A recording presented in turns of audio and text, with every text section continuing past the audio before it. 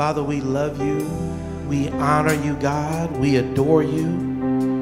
God, we thank you so much, God, for your kindness and goodness toward us. And Lord, yes, we lift our hands and we say, hallelujah. We love you with our whole heart, mind, and soul. We pray, dear Heavenly Father, that, oh God, you would fill us afresh, God, with your spirit and give us ears and eyes and a mind and a heart, God, to receive your word.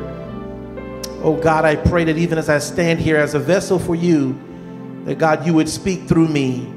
And if someone needs to be saved, if someone needs to recommit their lives to the body of Christ, I pray, oh Father, that you would lead them to do so. Lord, let the words of my mouth, the meditations of my heart be acceptable in thy sight, O Lord, my strength and my redeemer. In Jesus' name, amen and amen. Once again, I want to call your attention to Ephesians chapter 4, and I am going to look at the final section of Paul's words to the Ephesians on this subject of unity.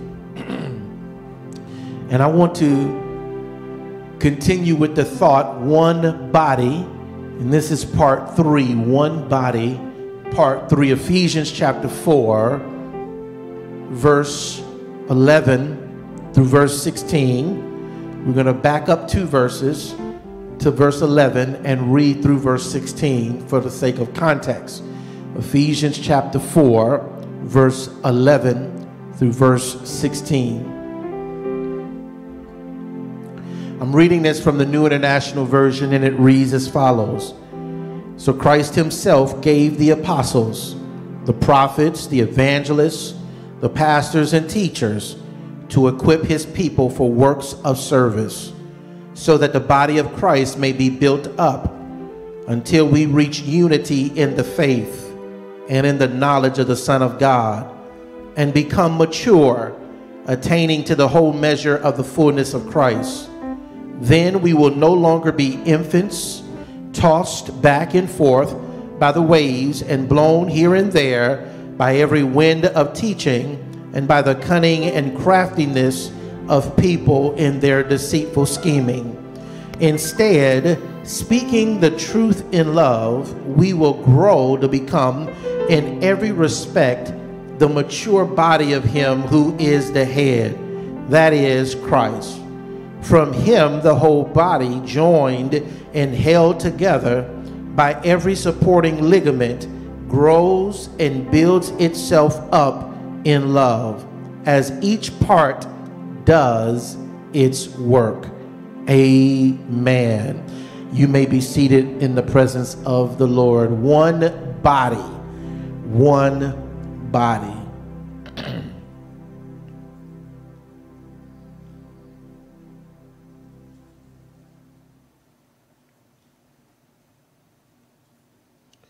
Everything that God has created works within a system. Nothing that God has created, at least nothing that I know of, works by itself or works in isolation from something else. Everything that God has created, it works within a system. Take, for example, the earth. There are different systems at work within the earth that allows our planet to function. For example, the atmosphere, the wind, the air, the clouds, the hydrosphere, the water, the geosphere, the rocks and minerals, the biosphere where matter, life exists. All of these different spheres work together. You can even look at land and look at the crust and the different parts of the land, crust and the mantle and the outer and inner core. And if any one of those parts, atmosphere, hydrosphere, biosphere, any one of those parts, crust, mantle, outer, inner core, if something went wrong with any one of those parts, it would be like a domino effect on all the other parts. it would have some effect, because God created everything to work together. Even God, God's self, does not work alone. You read in the book of Genesis where it states, where God says, let us make mankind in our image. Because God doesn't work alone. We know of the Godhead, the Trinity, that God is Father, Son, and Holy Spirit. And neither person of the Trinity works independent of the other, because even God does not operate by God's self. And then look at our bodies. Even when you look at the single body, the body that we exist in is made up of different parts and different systems. The body that we have is made up of the skeletal system, the muscular system, the endocrine system, the nervous system, the cardiovascular system, the lymphatic system, the digestive system, the respiratory system, the urinary system, and the reproductive system. All of these different systems are designed to work together so our bodies function. And this might be the reason why the Apostle Paul uses the body metaphor when describing the church. Because what Paul wants us to understand in this concept of one body is that even though we are different parts and we're different people and we come from different walks of life and different circumstances, we all have to work together in order to be the church. That's what Paul is trying to get at here. Paul has been writing and speaking to the church at Ephesus, and Paul has been calling for unity in the church. We've already reviewed verses 1 through 6, where Paul talked about Christian living. And Paul says that part of achieving unity deals with how we live as Christians, and we have to understand our calling, and we have to demonstrate the right character, and we got to be committed and focused on what we have in common. Then Paul spoke to us about Christian leadership, because leadership is important to maintaining or achieving unity. And what Paul told us was that the leaders in the church were given to the church as gifts to the church. That Jesus, the conquering Savior, he took captives and led captives on high. And from those captives, he gave some of those captives back to the church as leaders, as gifts to the body of Christ. And where we concluded last week is where we pick up this week. As we look now in this final section in Ephesians chapter 4, Paul told us that the purpose or the reason for the gifts to the body, the reason for the leaders, was so that the leaders would equip God's people for works of service. Because Paul wants us to understand that unity is achieved not just by Christian living, not just by Christian leadership, but unity is achieved by Christian labor. That you got to work for it, that you got to participate in it, that you got to do something to achieve unity. And that's what this final section is showing us, is that unity is achieved by Christian labor. And we know the purpose of the leaders. The leaders are given to the church to equip. My job as a pastor teacher is to train. My job as a pastor teacher is to develop. My job as a pastor teacher is to help you understand your role, to teach enough and to train enough and to encourage you enough so that you find your fit in your place in the body of Christ and understand what you are supposed to do. That's my purpose. But what is your purpose? What is the reason why you do your work? And Paul answers that. In verse number 12, this is what Paul says, that the leaders have been given as a gift to the church, watch this, to equip God's people for works of service. Here is your purpose, so that the body of Christ may be built up. The purpose for you doing your work, the purpose of you doing your service is to build up the body of Christ. Now, I want you, if you take notes, I want you to underline this word built up, because that's one word in the Greek. And that one word that Paul is using here, built up, alludes to a second metaphor. Paul has been speaking to us about one metaphor, which is the body metaphor. And Paul uses the body metaphor in many of his writings. When Paul wrote to the church in Corinth, he uses the body metaphor. When he wrote to the church in Romans, he used the body metaphor. When he wrote to the church in Colossians, he used the body metaphor. And even here in the letter to the Ephesians, Paul uses the body metaphor. But in verse number 12, when Paul says that the work of the church is so that the body of Christ may be built up, that word built up is alluding to another metaphor. In other words, Paul is saying that the church, in order for you to understand who you are and what you've been created to do, Paul says that the church, you have to think about yourself not just like a body, but like a building. Because church is not just the body, Paul says, but the church is a building. I'm not talking about the physical edifice. I'm talking about the people of God. Each of us, we are a spiritual building. Paul uses this term built up one other time. He uses this Greek word in chapter 2, and it brings out the building metaphor more clear in chapter 2. And I want you to look there with me in Ephesians chapter 2, verse 19 through 22. Listen to the building metaphor and how Paul describes the church as a building. Paul says to the church, consequently, you are no longer foreigners and strangers, but fellow citizens with God's people and also members of his household. Here it is, built on the foundation of the apostles and prophets, with Christ Jesus himself, here it is, as the chief cornerstone. In him, here it is, the whole building is joined together and rises to become a holy temple in the Lord.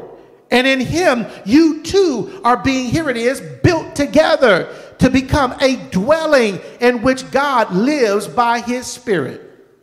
Did you see all of the construction language that Paul used in Ephesians chapter 2? Paul says that we are a building, not a physical not a physical building, but a spiritual building. That each member of God's people are a part of the spiritual building where God resides. And God says that the apostles and the prophets, they laid the foundation. It was Jesus Christ, who is the chief architect, that gave us the blueprint. Because Jesus told the apostle Peter in Matthew chapter 16, when Peter made that good confession of faith, Jesus said to Peter, upon this rock I will build my church.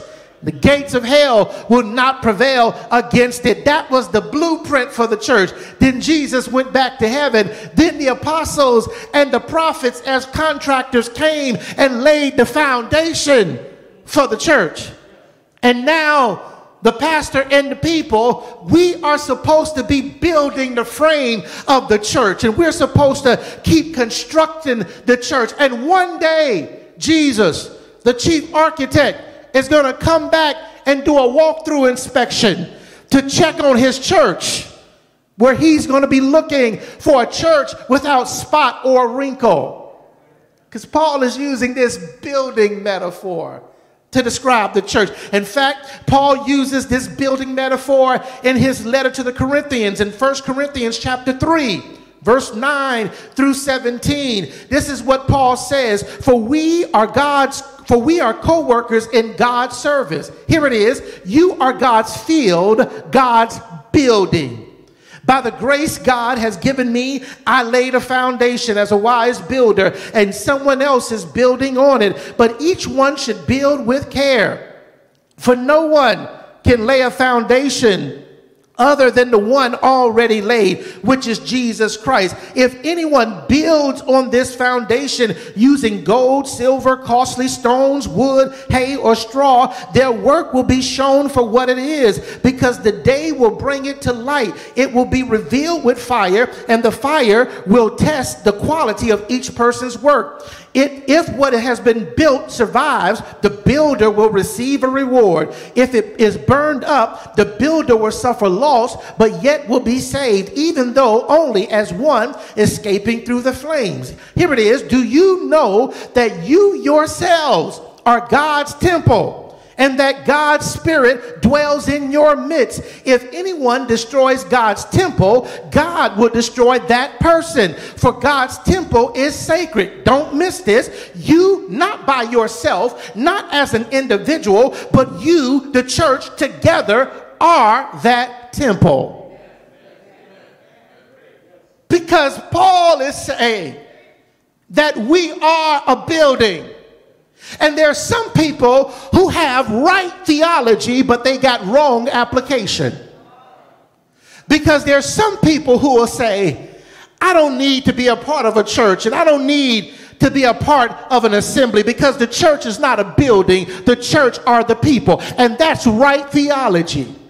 But here is where they go wrong, and that's an application. Because the people who say that the church is not a building, the church is the people, what they mean by that is that they themselves, by themselves, can be the church, and they don't need to be a part of a group, of a body of believers. But my brothers and sisters, Paul just told us that you by yourself are not the church. You are a brick. And a brick without other bricks are lonely bricks.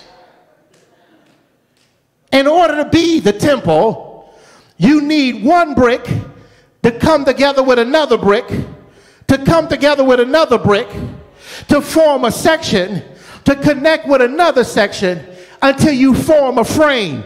And that's what Paul is trying to say about the church, is that when he uses this building metaphor, he is saying that every member is a brick, a piece, a part of the church. But you need to come together with other members, other people, other believers in order to be the church. You are not the church by yourself. You are not the church when you are individual and you are isolated and you are off to yourself. You need a body of believers to be the church. And Paul, I love Paul because Paul is so gifted, because in verse number 12, when we come back to our main text, in verse number 12, Paul combines these two metaphors, the body metaphor with the building metaphor, because Paul says that the purpose of the church in verse number 12 is so that the body of Christ may be built up. In other words, Paul takes body and building, and he says that our function, our purpose, our role is to be body builders. That's what we are supposed to be doing, my brothers and sisters. We are supposed to be body builders, building up the body of Christ. Now, can I ask you a question? How long are we supposed to build this body? How long are we supposed to be in this building project? And Paul is glad you asked, because he answers in verse number 13. And Paul tells us there are three goals, three visions, three objectives for building the body. Strategic Planning Committee, you ought to be catching this, because Paul says here are some goals for us doing this work. Here are some goals for bodybuilding, because Paul says, watch this, number one, you got to keep working and doing your work and doing your service until we reach unity in the faith. The faith here is faith in Jesus Christ. It is the faith that deals with what we believe about Christ. It is the one faith Paul has already talked about in verse number 5. And since you and I have to reach unity, that means we don't currently have unity in the faith right now. Everybody who's a Christian don't believe the same thing about Jesus. There's disunity in the body of Christ about what we believe concerning our faith in Christ and about what we believe in Christ. We don't all believe the same thing about Jesus, and therefore we got to keep on doing our work until we reach unity in the faith. What should we believe about Jesus? Well, according to Scripture, Jesus is the one who made the world and everything in it. According to Scripture, Jesus is the Word that became flesh. He was born of a virgin named Mary. He is God in the flesh. He was sinless. He died on a cross. He was raised from the dead. He ascended to heaven. Believing his resurrection and confessing him as Lord is what satisfies God's requirement for sin. We got to believe the right thing about Jesus. And we can't stop doing our work until we reach unity in the faith. The Apostle Paul says in 1 Corinthians chapter 1, verse 10 through 13, I appeal to you, brothers and sisters, in the name of our Lord Jesus Christ, that all of you agree with one another in what you say, and that there be no divisions among you, but that you be perfectly united in mind and thought. Then Paul went on to talk about the fact that they were being divided. In verse 11 of 1 Corinthians chapter 1, he says, my brothers and sisters, some from Chloe's household have informed me that there are quarrels among you. What I mean is this: one of you say, I follow Paul. Another say, I follow Apollos. Another say, I follow Cephas. Still another say, I'm so spiritual, I don't follow none of y'all. I follow Christ. And then Paul goes on to say, is Christ divided? Because that's what we do in the body of Christ, is we split Christ up as if we have a personal Christ that's my Christ, and you got a personal Christ that's your Christ. But Jesus isn't your Lord. He's the Lord of the world. He's the Lord of everybody. And Paul says we got to keep doing our work until we reach unity in the faith. No matter what denomination you belong to, we have to get on the same page in what we believe about Christ. But here's the second goal. Not only do we keep doing our work until we reach unity in the faith, but we got to keep doing our work until we reach unity. Here it is, what Paul says, verse 13, in the knowledge of the Son of God. According to Robert Bratcher and Eugene Nida, they state, in this context, knowledge implies much more than just simply knowing about Jesus. Here, the emphasis is upon experiencing the presence of the Son of God, or experiencing the power of the Son of God. That is to say, experiencing his power in the life of the believer. That what Paul here is talking about is not simply knowledge in terms of education. When Paul says that we got to reach unity in the knowledge of the Son of God, Paul is saying that we got to all come to know Jesus in a personal way. We got to have an experience with the Lord. It is what Paul said in Philippians 3:10 when he says, I want to know Christ. Yes, to know the power of his resurrection and participation in his suffering, becoming like him in his death, and so somehow attaining to the resurrection from the dead. Paul says that this is not just education that we got to come to understand. We got to have experience with the Lord. My brothers and sisters, you don't have to know much about soteriology. And you don't have to know much about ecclesiology. And you don't have to know about eschatology. You don't have to know about Christology. You don't have to know about hamartiology and theodicy. You don't have to be able to explain the meaning of ex nihilo and the imago Dei and the parousia. You don't have to talk about transubstantiation or the substitutionary atonement. You don't have to speak about the Bible in terms of the Tanakh or the Apocrypha or the Pseudepigrapha. You don't have to talk about the Paraenetic Pericope of Pauline literature or the Hoptobriefa. You don't have to be able to understand hermeneutics and exegesis. What you need to have is a personal experience with Christ. You need to be able to have that kind of knowledge that grandmama had when she said, he walks with me. I wish I had a church here. And he talks with me and he tells me that I am his own, and the joy that we share as we tarry there, none other has ever known. Paul says we got to keep doing this work until we reach unity in the knowledge of the Son of God. Paul says we got to keep doing this work. Now there's a third goal, but before I get to the third goal, I want to ask you a very authentic, legitimate question. Very authentic question. Real question. If we did these two goals right here, try to reach unity in the faith, try to reach unity in the knowledge of the Son of God, let me ask you a question. How long, realistically, do you think it would take for us to achieve these first two goals? No, that's a real question. I'll wait. How long do you think it would take the church to achieve these first two goals?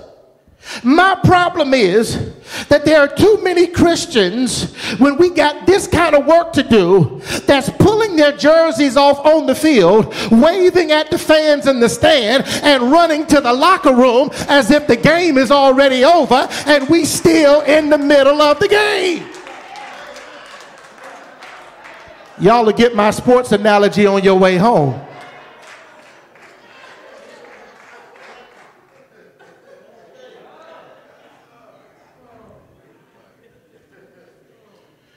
If we just did these two things right here, we would have to work until Jesus came back. And Paul gives us a third thing that we have to do. Because Paul doesn't just talk about the unity in the faith and the unity in the knowledge of the Son of God, but Paul says here's a third goal, that our work has to last until there's maturity in the body, till we become mature. Now let me ask you a question. What does a mature body of believers look like? And I got to let y'all go in a moment, but I want to know, what does a mature body of believers look like? I'm glad you asked, because Paul tells us that too.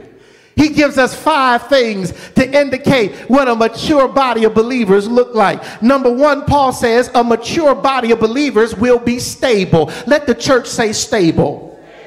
In verse number 14, this is what Paul says. Then we will no longer be infants tossed back and forth by the waves and blown here and there by every wind of teaching and by the cunning and craftiness of people in their deceitful scheming.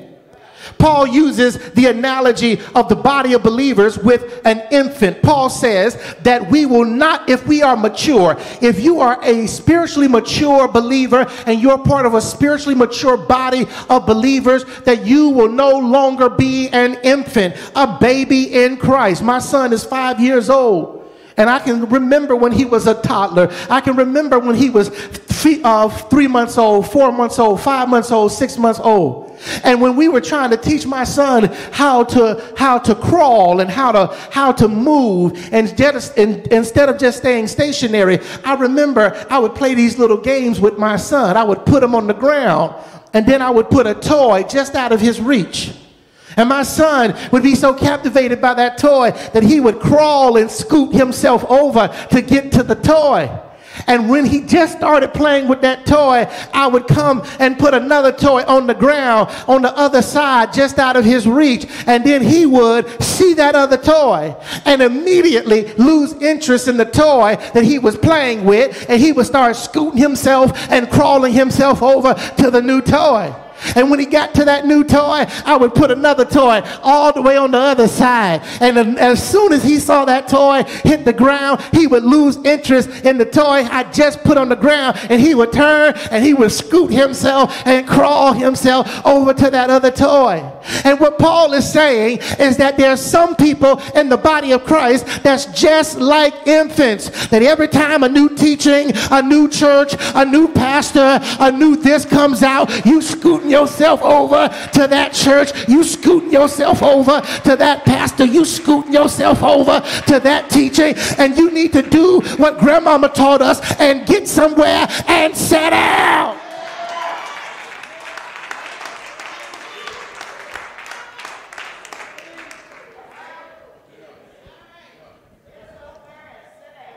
Get somewhere and sit down. You wonder why you always confused and never understand anything, because every pastor teacher in the body of Christ ain't teaching the same stuff.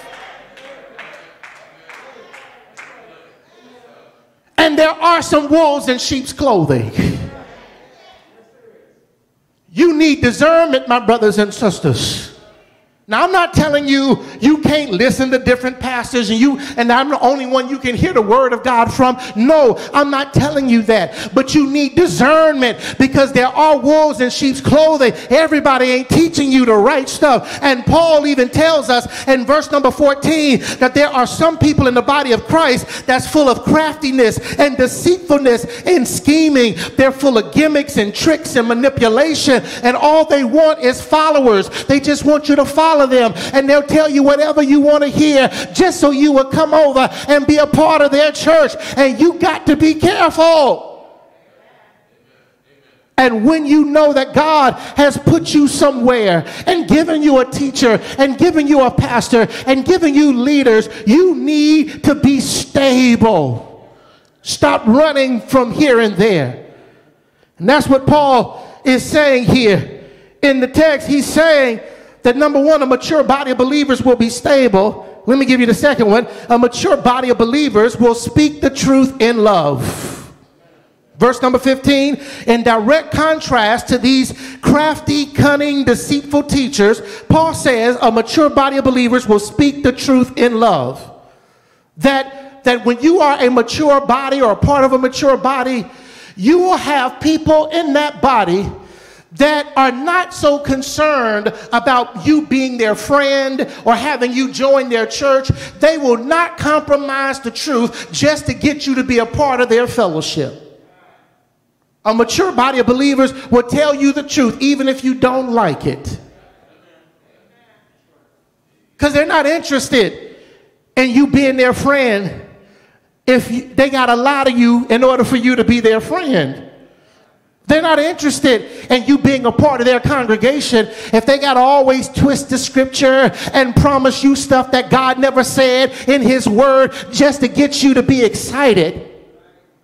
They're not interested in that. They will tell you the truth no matter whether you like it or not. But here is the kicker. Paul doesn't say that mature body of believers will speak the truth, because Paul knows he's dealing with church folk. So Paul goes a little step further and he says they will speak the truth in love. Because if it's possible to speak the truth in love, it's also possible to speak the truth in hate, and to speak the truth in maliciousness, and to speak the truth in hostility. And there's some people who use the truth as a weapon against other folk. You knew that was the wrong time to say what you said. You knew that was the wrong tone in which you said it. You knew you shouldn't have said it in front of all those people. You knew that the way you said it wasn't right, but you still did it anyway, because you were not trying to build somebody up. You was trying to break them down with the truth. When you speak the truth in love, you do the exact opposite. When you speak the truth in love, you choose the right time to say what you need to say. When you speak the truth in love, you say it with the right tone. And let me say this to some of us. Some of us need to practice before we talk to folk. Some of us, we need to get a recorder, and we need to sit the recorder and practice what we want to say to somebody, and then play it back and listen to it just so we can hear our tone, because some of us don't know how to say stuff to people. It's not so much about what you say, it's about how you say it. You say it with the wrong tone. And then when you speak to people, stop putting their business in front of everybody. This is why social media messing folk up. Because instead of talking to folk, we want to post about everything. We want to take a video of every situation we've been in, and then we want to put it on social media and post without even having talked to the person you upset with first.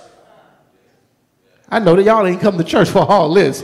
Pastor, I ain't come to church for you to hit me like this. But this is what Paul is trying to tell us. He says a mature body of believers will speak the truth in love. Give you another one. I got to hurry here. Paul says not only will a mature body of believers be stable and speak the truth in love, but can I give you another one? A mature body of believers will grow. Paul says it, verse 15, instead speaking the truth in love, stop here, we will grow. Now keep in mind that Paul told us that an immature body of believers are like infants, because Paul wants you to get this image in your head. It is cute to have an infant at 3 months old, at 6 months old. It's cute to have that little baby, but 20 years later, if you still rocking and you still coddling somebody, that ain't cute anymore at 20 years from now to be rocking and coddling the same person. Paul says that you got to grow. The body got to get bigger. The body has to get larger. The body has to grow in size. Because God does not want the body to stay small. He wants the body to grow. 9 years ago, when I came to this church and I took the senior pastor position of this church, I had, and I'm not trying to say this to shame anyone or put anybody on blast, but I'm trying to expose a mentality.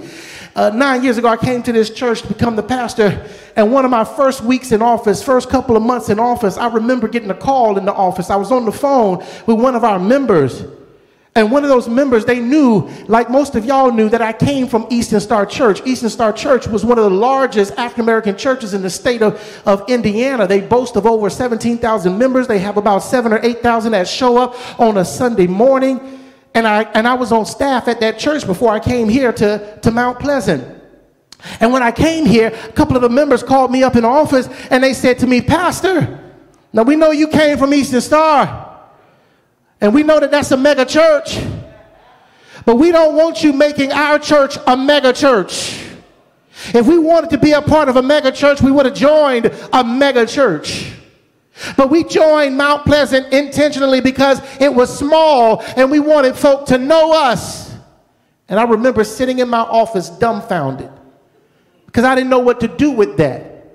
Are you trying to tell me that if on one Sunday 500 people came to the altar and said, I want to give my life to Christ and I want to be a member of this church, that I'm supposed to send 450 of them away and let the 50 stay here? I didn't know what to do with that. Am I supposed to sabotage the work of God just so you can be comfortable? Y'all ain't gonna help me here today. Y'all might kick me out of this church next week, not let me come back. I didn't know what to do with that. I had another member come to me and say, Pastor, I want to be a part of this church because I want my pastor to know my name. And this is small enough that you ought to know my name. And I thought to myself, I see you once every other month. You don't serve. You don't do nothing in the church. I don't know your name, and I will never know your name because the only people I really know are the ones who serve and get involved and do what they're supposed to do. And furthermore, it should not be important as to whether your pastor knows your name. What should be important is whether when you stand before the Lord, he knows your name and he's able to say, well done, that good and faithful servant. I know. This is my last Sunday with y'all. I'm sorry. I know. Y'all putting me out of here next. Y'all gonna call the meeting on the parking lot. Nah, we got to get him out of here talking like that. But what I'm trying to show you is that God's program has always been about his body growing. God has never wanted a small body. God has never wanted us to just remain the same size. God has always wanted God didn't even create hell for people. God created hell for Satan and demons. The only reason why people go to hell is because they don't want to go to heaven. And God ain't creating another place for other people who don't want to go to heaven but don't want to go to hell. You can only go to heaven or hell. Y'all, God wants everybody to be saved. That's why Jesus came. For God so loved the world that he gave his only begotten son, that whosoever believes in him shall not perish but have everlasting life. And I'm not going to stop until I preach this gospel to everybody who will give me an ear to listen to what thus saith the Lord. Do I have a witness in here? I've held y'all way too long, but I'm trying to teach here.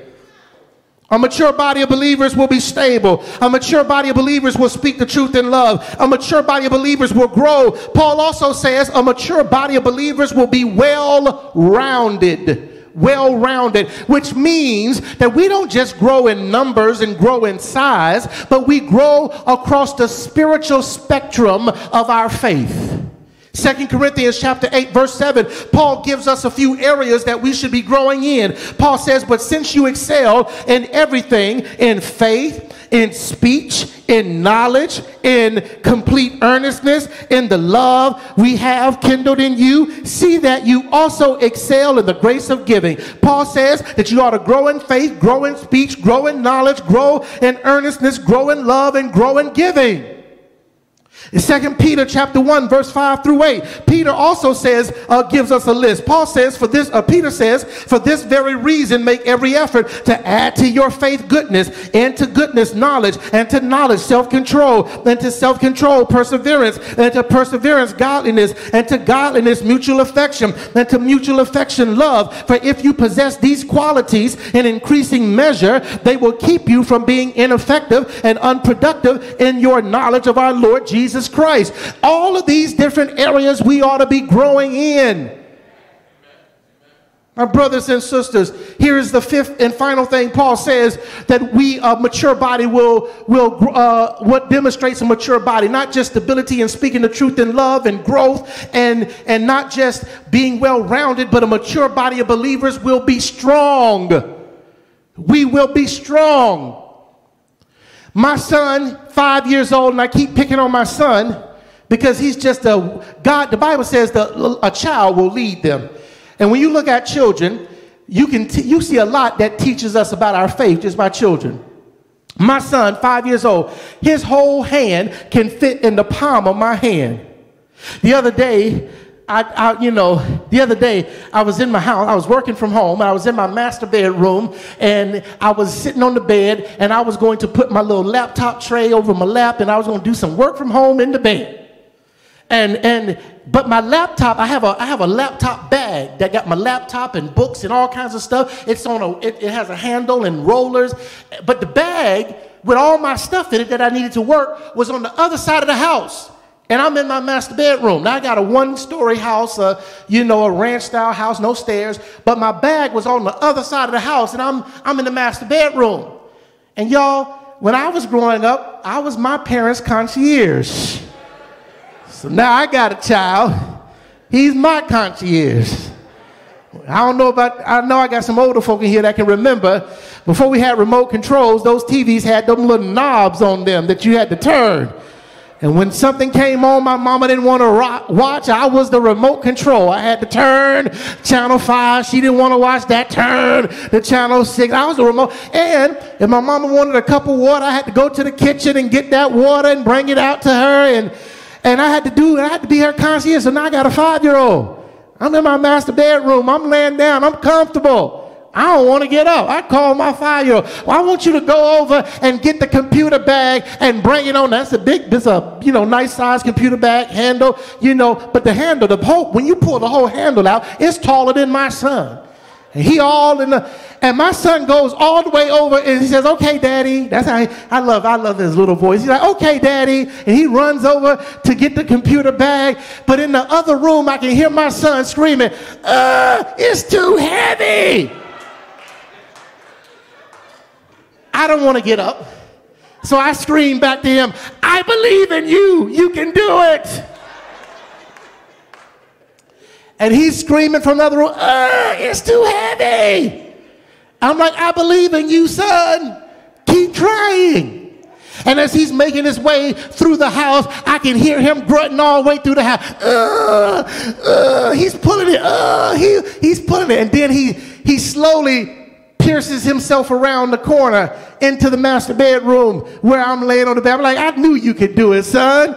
You made it all the way here. He's still grunting and straight. It's heavy. It's heavy. he gets it all the way to the bed.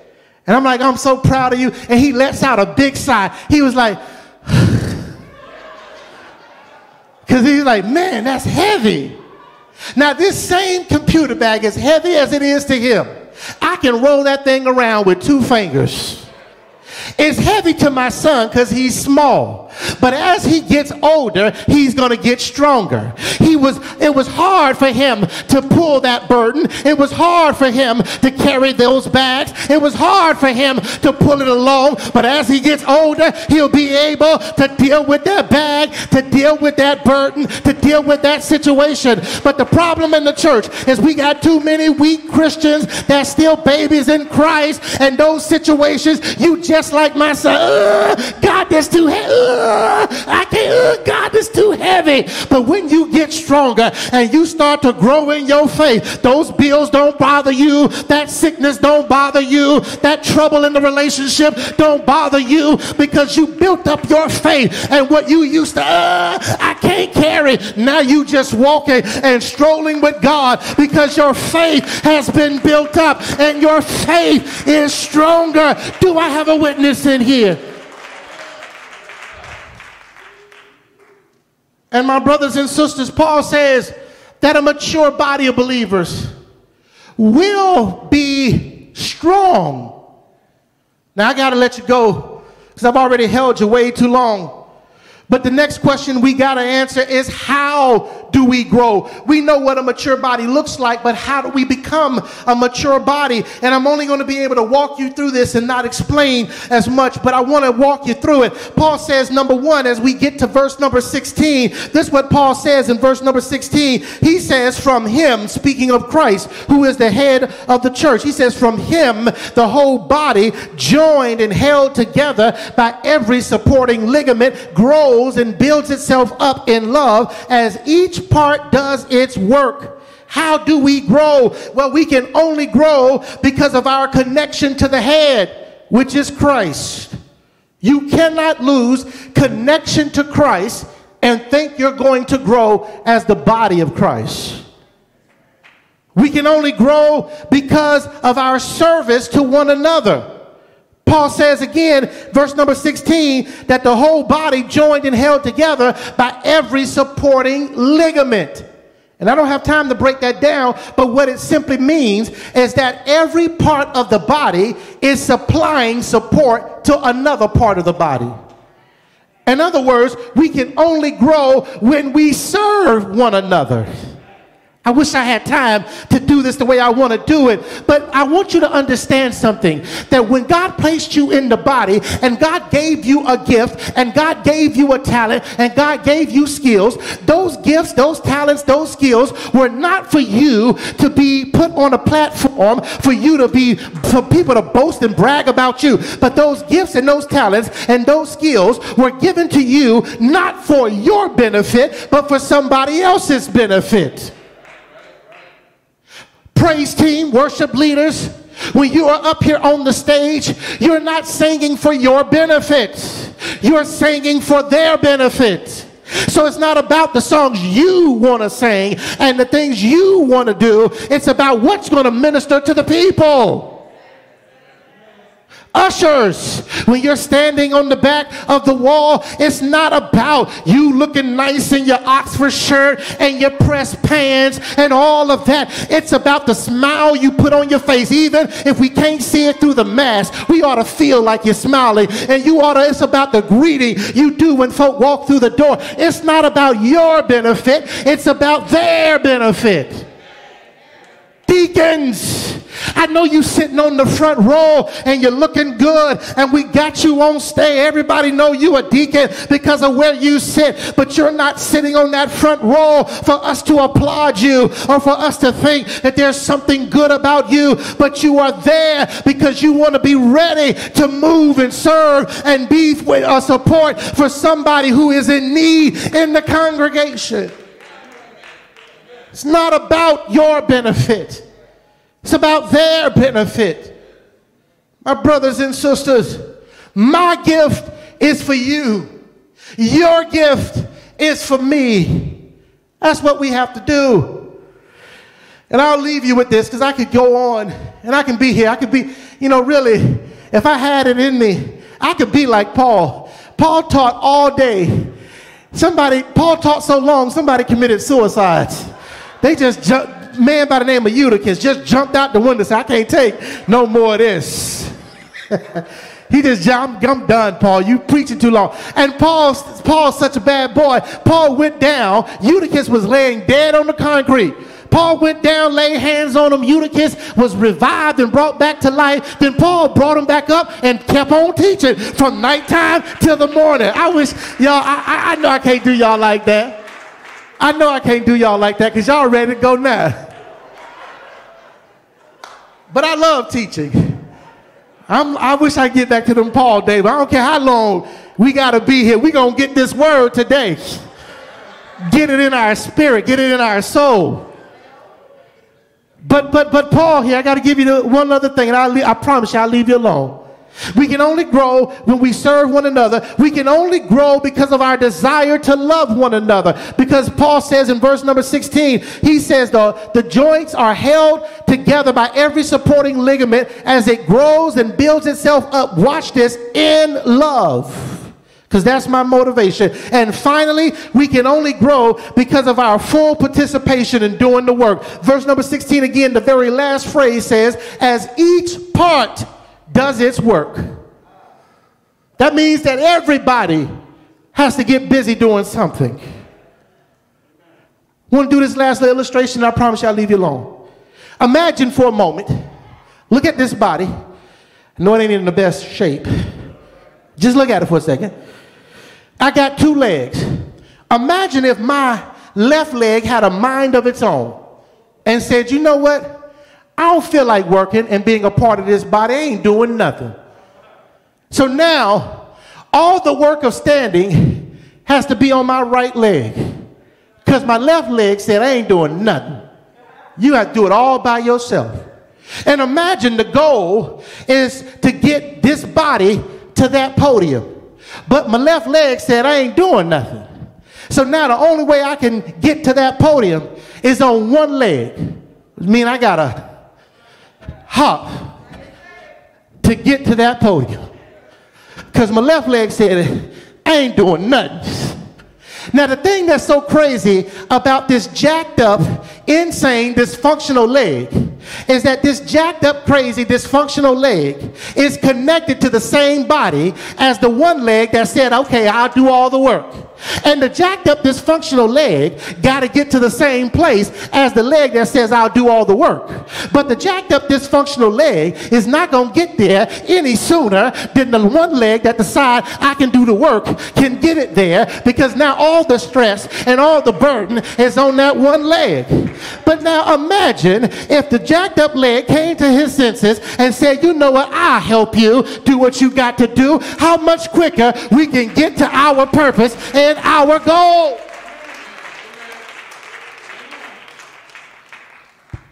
And what's wrong with our churches is we trying to do the work of God just like this. This is how we try to do the work of God. But imagine what we could do if every part of our body was working and doing what we were supposed to do.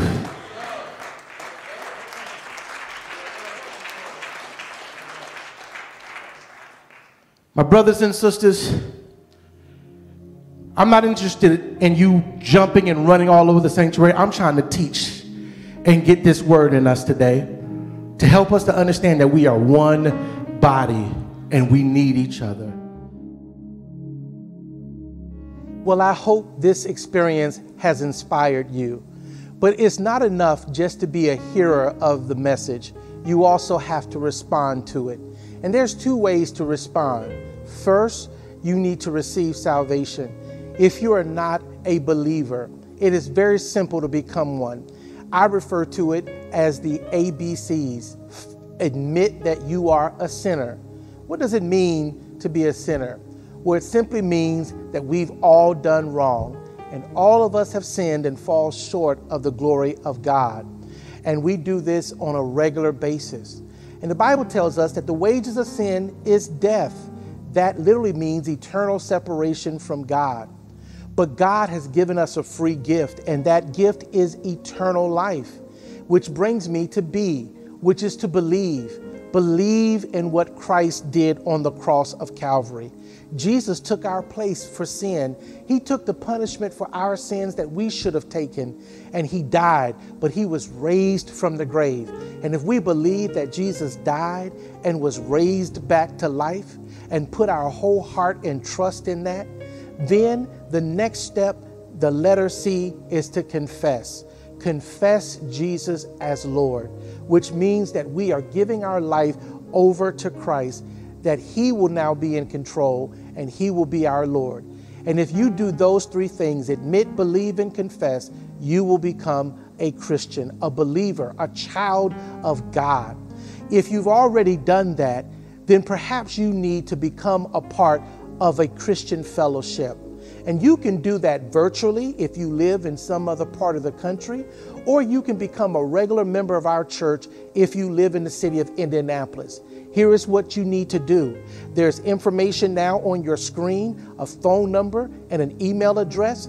Why don't you reach out to us and let us know about your decision to receive Christ or your desire to become a part of this fellowship, and we will reach back out to you and get you connected. I again want to thank you so much for being a part of this experience, and I hope you would join us again soon. Until then, be blessed.